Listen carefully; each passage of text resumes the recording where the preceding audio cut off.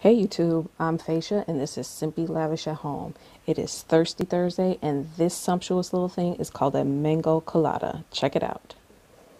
So first we have our blender and I am putting in some mango. Now the weird thing is I could not find fresh mango that was ripe enough and they didn't have any frozen. So I actually found canned mango, which I didn't even know they had, but this is probably the only thing I'd ever use it for. Next I put in some cream of coconut. And I'm not even measuring here. I'm just throwing some in. This now going in is mango juice, which funny enough, you can actually get from the dollar store. But I put in all of that mango juice. And then next we are going for the good stuff. So I am using Appleton's dark rum because this is a Jamaican household. So we have Appleton here. And just to fill it up, I really wanted a creamy consistency. So I put in more cream of coconut. And then we are going with some ice. Cover that up and get the blender to going.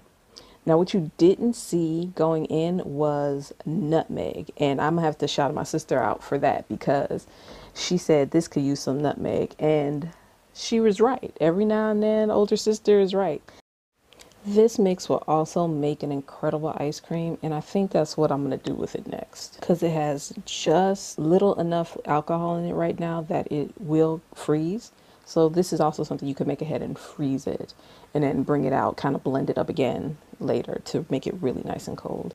What I'm serving it in is actually a small bubble vase that you can get from the Dollar Tree because it's kind of popular now to do those fishbowl drinks. So instead of doing a huge fish bowl, I'm using this. It's very small and compact, even though it still holds 3.5 cups worth of liquid. It's the perfect size for your hand. So I put in my straw and then time for some garnish and time to enjoy. Look at it. It's just really that good. But let me know what you think. I'd love to hear your comments below and give this video a thumbs up. If you have not already, hit that subscribe button and the bell to let you know every time I post a video. Thank you so much for watching, and here's to living simply lavishly. Cheers.